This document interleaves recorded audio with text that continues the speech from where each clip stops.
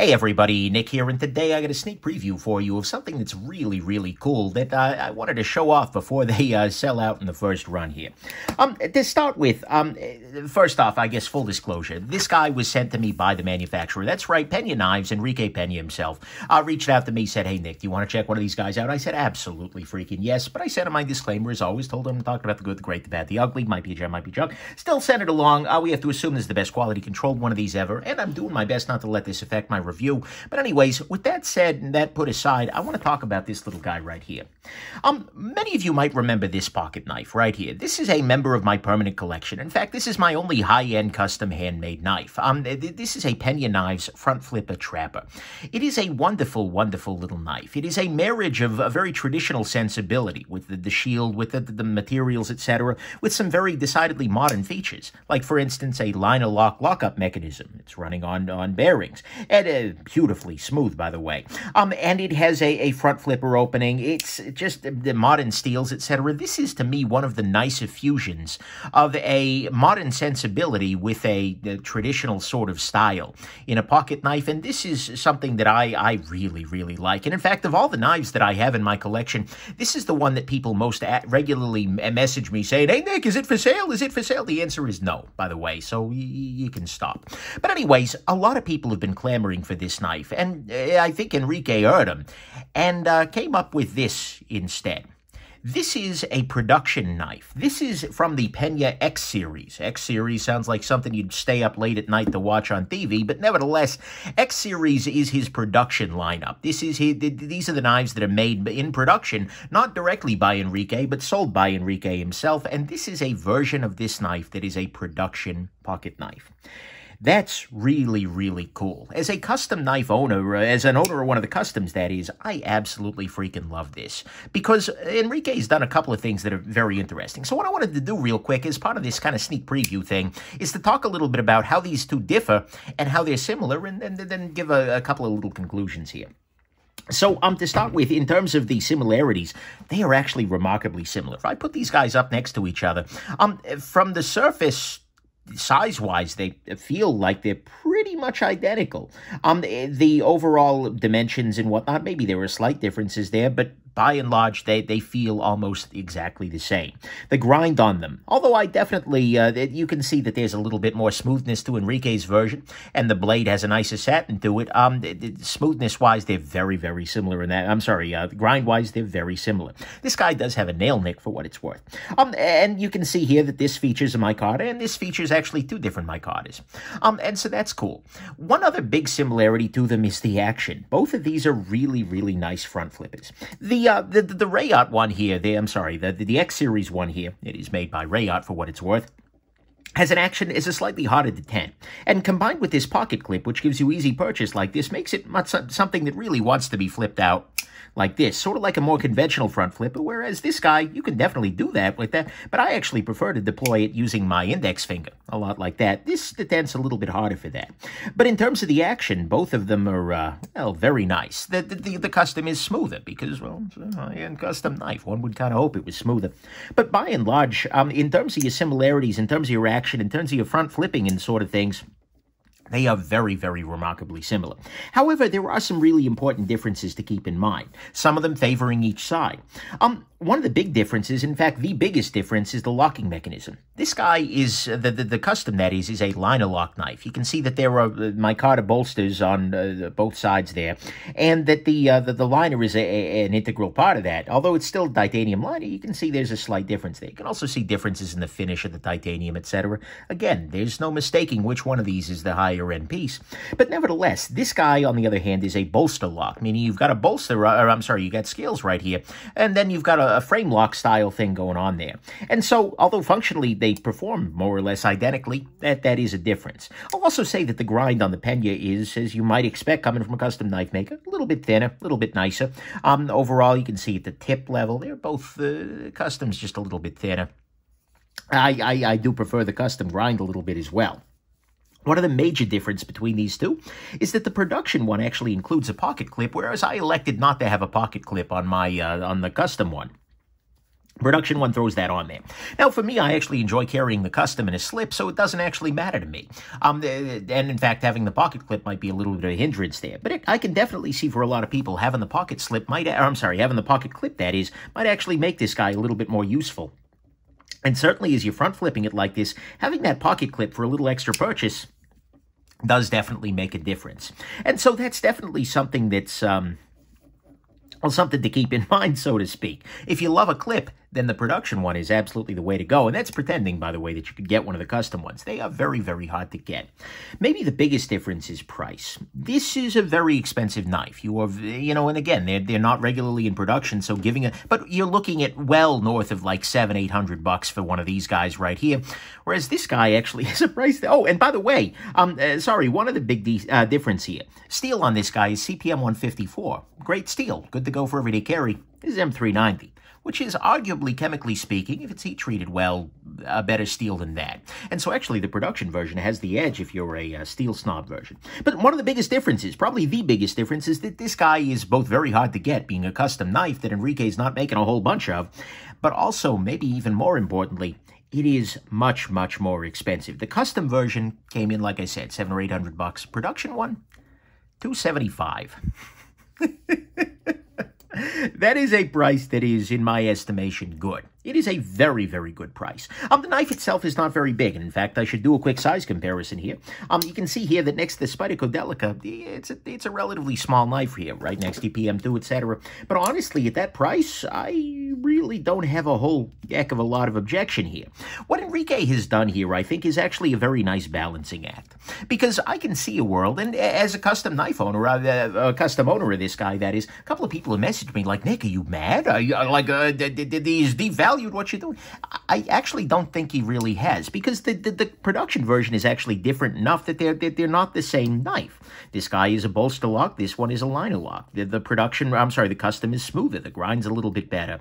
The finishing is, in terms of technical craftsmanship and mastery, the custom one definitely wins. But as a practical everyday tool, the production one, I can say, is just as good, if not even a little bit better. I generally hate nail nicks, but it does make this guy a little bit easier to open without front flipping. But anyways, I really, really, really am impressed with this little knife right here. You all know that I absolutely freaking love this custom version. I was a little bit afraid that the production one wasn't going to live up to the hype, that they would get the detent wrong, or they would screw some element of it up, that the grind would be stupidly thick, or that there would be some major problem with it, or just that it would be too expensive. I didn't know that at the time, but I'm actually very, very impressed. In terms of, I've talked a lot about the good because it's mirroring the good here, and the M390 upgrade, that's definitely a nice thing, and frankly, it's a nice piece in general, having the clip on there. In terms of negative things, and again, this is a quick review because I wanted to get this out there because I imagine they're all going to sell out pretty quickly tomorrow, so I want to give people a shot. But nevertheless, this is a really, really, really nice knife. The only things that I would really object to is that this little corner right up at the top here, it's a little sharper than maybe I'd like it to be. And so if you're bearing down in the right position, you can get a little bit of hot spot right off of this here as well as off of there. And then the micarta itself does not particularly, without any oil or anything in it, it looks a little bit chalky and whatnot, but that'll definitely patina up over time. That's the beautiful thing about micarta. As you carry it more, it tends to, it looks a little prettier. But nevertheless, aside from that, really, I'm quite impressed with this little knife. And in fact, the last thing I want to do, and I'll just sort of keep talking as I do this, is just to do my disassembly and maintenance on it real quick, just to make sure that everything's looking good, that we don't have any problems in that domain. We do have a free spinning pivot here, which appears to be a T8, which I'm not super in love with, but you know what? Hey, so it is what it is. Is that T9? Or is that T10? Maybe that's T10. It seems awfully big for a tiny knife. It's T10, I'll be damned. Okay. Anyways, so I'm really actually happy to see this, because the biggest problem with a lot of custom knives, and especially a lot of these really creative custom knives from higher-end makers, is that, they can make something that's absolutely amazing. A bunch of people want, but if they don't actually, what am I trying to say here? They don't make enough of them, no one can freaking get them. And so actually making something like this available as a just daily availability production sort of knife is a beautiful thing. My understanding is there's going to be a limited run here to start with, but I'm hoping very much that Enrique will you know, renew it for future rounds, so to speak. I think he's going to have a hit on his hands here, and I very, very much hope that he's... now the question is, which side do I go in for? I think this becomes T8.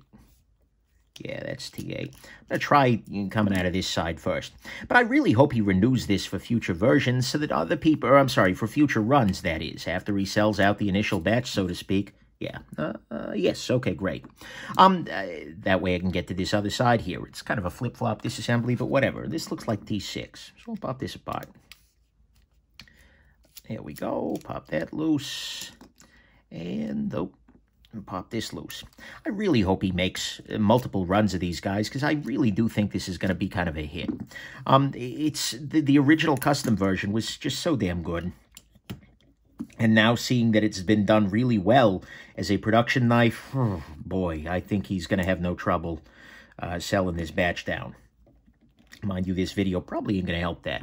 I'm going to go ahead and use my little spudger tool to pop this scale loose. It looks like there's a little, see, this little pin right here doesn't appear to be going through to the other side. So unless that's a screw... I don't believe that it is, because things are lifting off a little bit already. We should be able to pop this guy loose without a whole bunch of trouble. But I'm not using too much force here. I'm using this little plastic spudger tool to try and pop this apart. Yeah, we're slowly making progress here.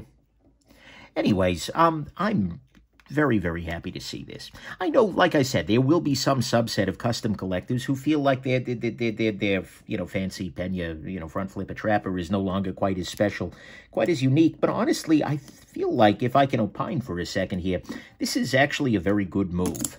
There we go. Pop that loose. Oh boy, this appears to be running on like chicken grease or something like that. Let's go on ahead and clean everything up in here. Hopefully this will run even a little bit better after we're done. But, look, I really like seeing this approach, because what Enrique has done, he's not recreated exactly. He didn't just, like, send this knife to Rayot and say, make more of them. I think that would be a little unsatisfying. I think that might leave the custom owners feeling maybe a little bit miffed. They're feeling just like, you know, dude, we supported your art, and now you're just going to making the same thing for a whole lot less money. And given you can make something for a lot less money if you're not doing it by hand anymore, and if you're doing it overseas, rather than in your shop in Texas. But nevertheless, I think that might have felt a little bit off. That might have felt pretty unpleasant. But the way that he did this, of creating something that is, spiritually speaking, and I probably sound like a gushing fanboy right now, but honestly, this is the kind of thing that I think we should all be gushing fans of. Really, really excellent knife-making work, unique designs, etc., and bringing something that was hard to get to the masses. But anyways, making something that is subtly different from the original custom piece, that is, but which is also, well, equally compelling, I would argue, and I think for many people, especially given the price point, way more compelling. I think there are going to be a lot of people who might never consider doing the full custom version, but who would very easily, and who would be, frankly, smart to consider doing this production one. Because this is a really, really excellent gentleperson's knife, so to speak. This is going to work really great for folks like that. So we'll go ahead and pop this, or clean this off here. Very, very, very happy with this guy. Again, there's always this line as I'm doing this, and I'm sorry, I'm ranting a little bit here, but there's always this line between wanting to, you know, appear completely impartial and neutral and whatnot, but also being very, very enthusiastic about when people are doing things right. I really decidedly feel like this effort here and the way that Enrique's handling this is doing this right. You know, making sure that my impression from talking to him is that it's not like a limited edition one and done sort of thing. This really feels exactly like this should be being done. And so I'm super jazzed about that, and I really do want to support it. That's part of the reason that I'm filming this video so quickly, that and about the fact that I posted this knife on Instagram this afternoon. Everybody and their freaking mother was up on my first impressions. Give me your first impressions. And so here you go, folks. And then at the end, this is going to serve as a disassembly video. So, yeah. Greetings, people in the future who are coming back to watch this again. Anyways, I'm just going to go ahead and use some nano oil here. If you're ever curious about any of the tools I'm using for my disassemblies, go ahead and check out nickshabazz.com/tools. You'll get a better sense of exactly what I'm using here. But okay, we can pop this, drop this into place right now. Oh, hold on, let me lubricate the pivot. Internally, no surprises here. There's a ceramic lock bar. It's fine. Not really a problem. There we go. Beautiful. That's in place. Now, next up is going to be this right here. A little bit of lubrication there. A little bit of lube in the detent ball hole. That might actually lighten that detent up a little tiny bit and allow me to flip it the same way that I am accustomed to with my original. And there we go. Just rotate, rotate, rotate. I think I already plugged the nickshabazz.com/tools, but there you go. And now we can put this guy the rest of the way back together. This is a pleasure to do. Oh, and then it's got this alignment pin right here. It's nice. All right. So we'll go ahead and drop this into place and kind of pinch everything shut as best as I can. Oh, need to remove the lock bar tension before that would work. All right. Where is my T10 driver? I love that it's T10 despite being a tiny little knife. Let me grab my,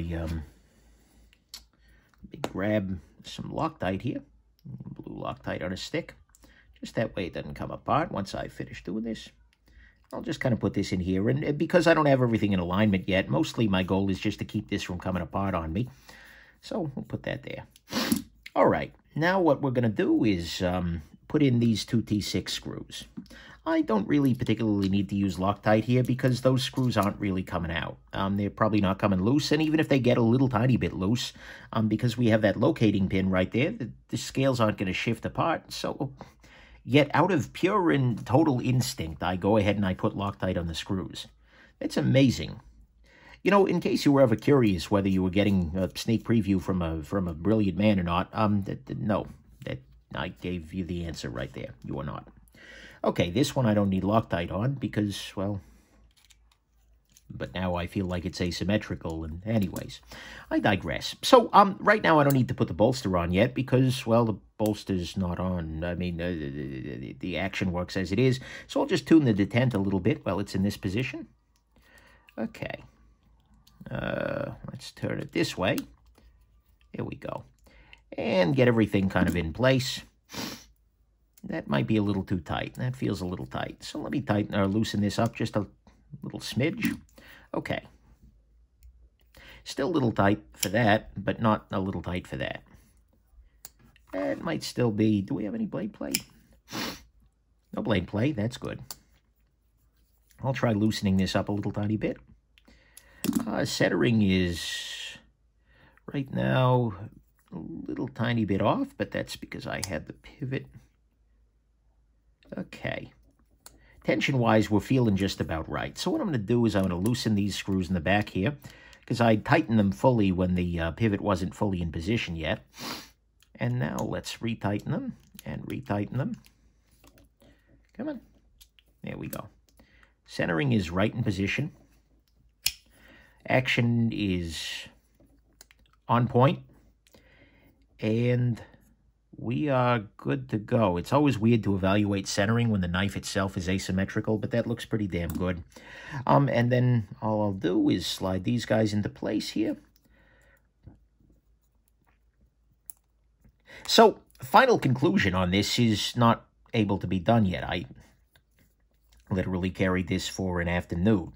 But given that they were about to, like I said, I suspect they were about to sell out, I figured I'd throw something up there at the very least for people to take a look at. But anyways, I am duly impressed. I am very, very happy to see Enrique doing this sort of thing. Not just the creation of production versions of some of his most compelling customs, but also the fact that he's doing them right.